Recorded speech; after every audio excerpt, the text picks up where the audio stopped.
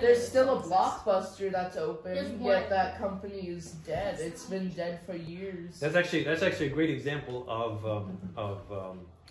the advance of markets making some businesses obsolete, but also bringing into life other possibilities for employment in other businesses. So that's something we can discuss later. That'd be awesome.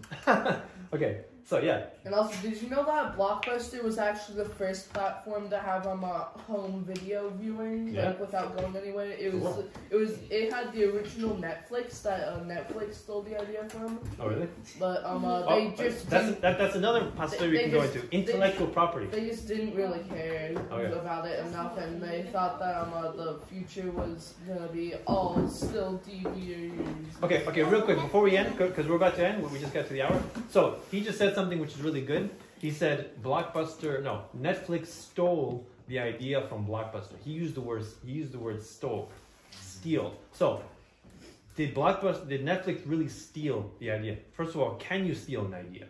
Is that possible? Yes. You all saying you can steal an idea? Okay, but now let's go back to the definition of theft. What's theft?